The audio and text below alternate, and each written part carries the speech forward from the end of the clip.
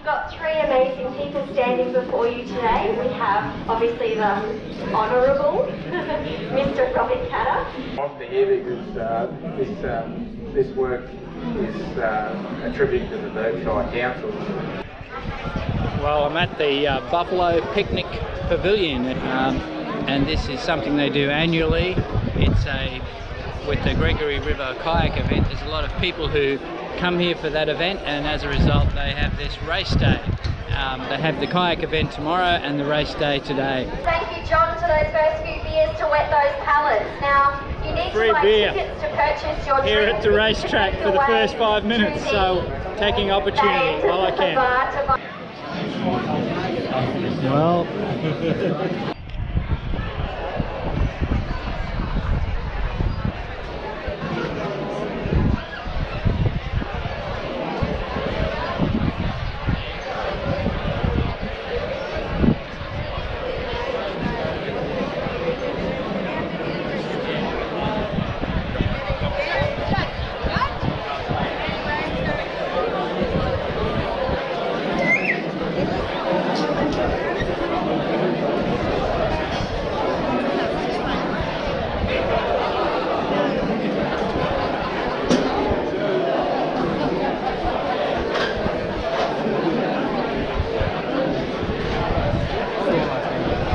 here where all the bookies are.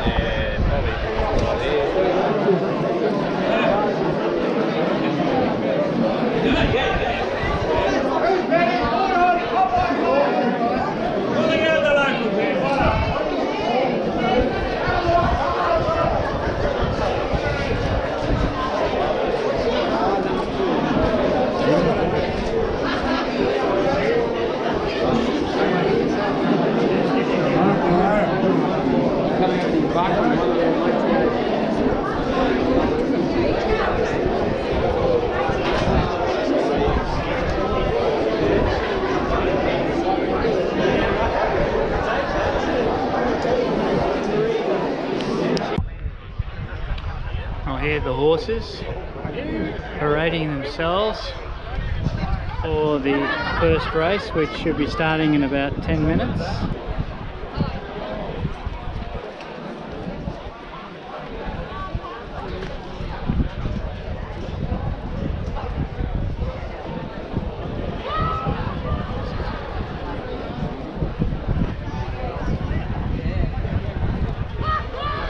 The jockeys throw them in and send them on their way for the first of 2021 here at Gregory now.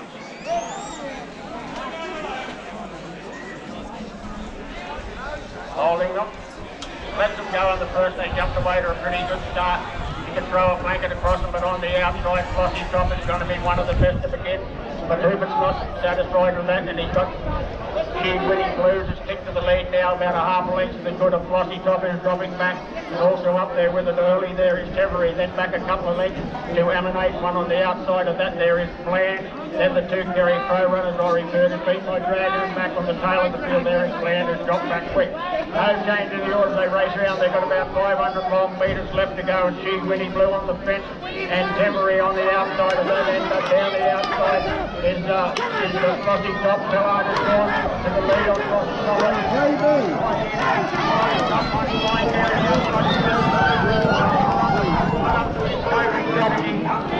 Well, I would have lost the money on that one. Number 6. And what's your name? Rihanna. And Rihanna, where have you come from today? Bergtown. Bergtown. All these people travelling. How amazing to support the country races. So well done to all the girls up here who are 6 to 10.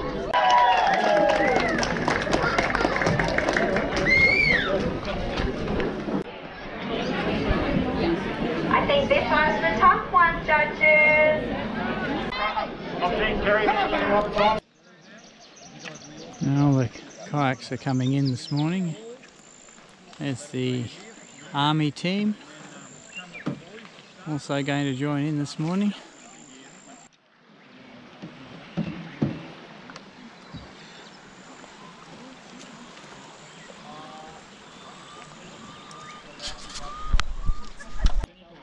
We'll be behind you there somewhere. Don't worry, Larry's coming. Oh yeah, don't worry. The year that was it? Yes, it is. 46 years this race has been going, and there's from back in 1976 when there were 4 paddlers. This year we've got 172 registered paddlers, and when you hit the short course race there's 40 boats, so you guys are going to have a fair bit of company, I'm assuming, down the river. 2 hours to not let Tav down. Go, Jeff! Woo! Good job! Good work! Yeah! Woo! Steve and Nikki! Steve and Nikki, go!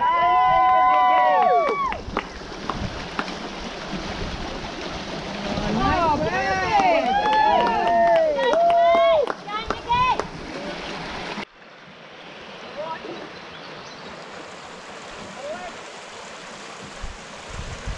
No.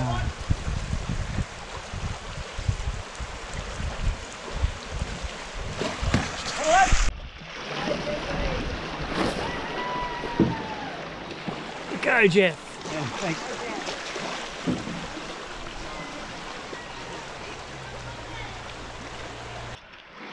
Go, Ray. Go, Ray.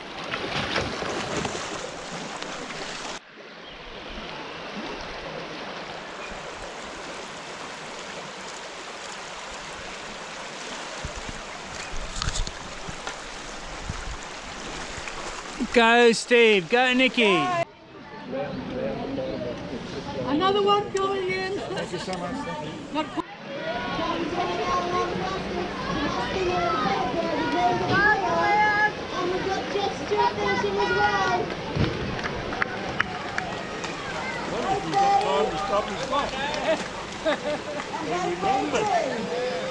Good job, Dad! Woo! Well, this is Ray, and he's just completed the course. Ray, thing about the Gregory is that it's not just a paddle for 43 kilometres or the marathon, and you're trying to do it in under 4 hours, but it's the difficult sections the rapid sections that you meet along the way. Yeah. Did you get hung up on any of those? The rapids are okay. I find that's easier than wending your way through the Pandanus Palms. Okay. You fight left and right to go around Pandanus Palm, and I got one in my belly, and I thought I was going to push through it, and it just sprang me back and tipped me in. So you never really can tell, even though you can practice different parts of the river. No. You can never tell what's going to necessarily happen And by on the the time day. you get to the hard part, you're wrecked. And you're tired. And you're tired. And Yeah. it makes it 10 times harder Okay. to dodge things. Oh, well, yeah. Thanks very much for giving us an account. That's all right. Terrific. Congratulations. Oh, This last, since Galloping Jacks, I've been trying to chase that other fella down. Yeah. oh, it was close. He was opening up the gap though. It felt like a long 3 kilometres, that last bit. It's anyway, I'm here. Oh, no, great effort. Yeah, great effort. Well, Jeff, congratulations again on your second place.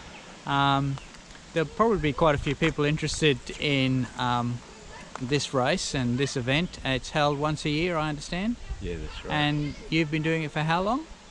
Since 1995.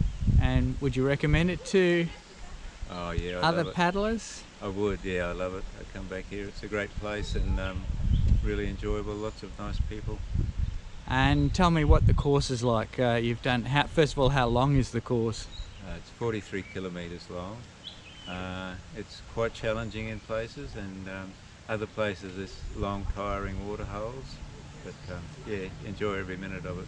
And I guess you can never predict just how the race is going to go, because you don't know whether you're going to get hung up on some of these places that they call Wipeout Bend. Tell me about some of these places.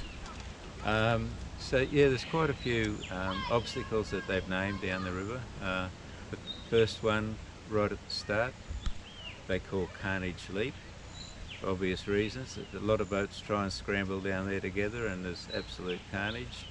The next one's Kenny's Corner, which is pretty challenging. And then along the river there's Camarga, which is quite a difficult set of rapids with lots of sharp rocks and things to dodge. Then another one, as you said, Wipeout Bend. Further down the river we go through Pandanus Alley, lots of pandanus, and we wind our way through the pandanus, places you can barely see where to go, and then we get down to the finish line. Okay. Oh, sorry, one more I missed was Galloping Jacks, they call it. It's a really fast flowing set of rapids. No rocks to worry about, but it's quite a rough ride because the waves really stand up. And tell me about your particular race. Did you have any difficulties in your race? Yeah, I had a few mishaps. The first one was Kenny's Corner, 500 metres into the race. I came out of the boat. I'd practiced it twice before and had no problems, but I fell out there. Went down Camarga okay, and then down in the Pandanus I hit a stick at one place and it rolled me over, and then another one I got trapped behind another boat and I got washed into the Pandanus and rolled over. But yeah, enjoyed every minute of it, and it was a great day. And you're a very experienced paddler, so that's. But generally speaking, you don't have to be a very experienced paddler to do the course and just simply enjoy it. Yeah, that's right, and yeah, you have to choose the boat carefully because some are easier to handle in the water than others, and you can also do the short course, which is 17 kilometres, and a lot of people choose to do that early on in their experience. Okay, and what I've also found here is that seems to be a very social group here. Everybody's starting to get to know each other, and you're camping here by the river, and each evening you're meeting up with everybody. Yeah, that's right.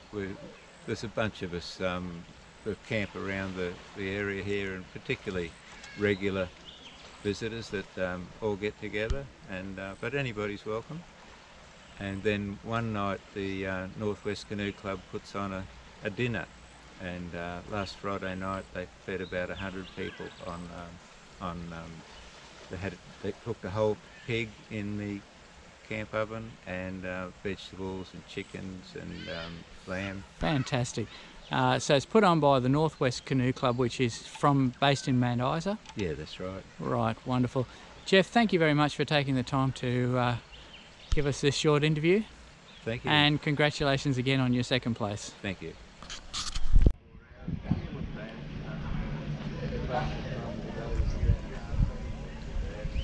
A few of the paddlers at the pub after the race has finished.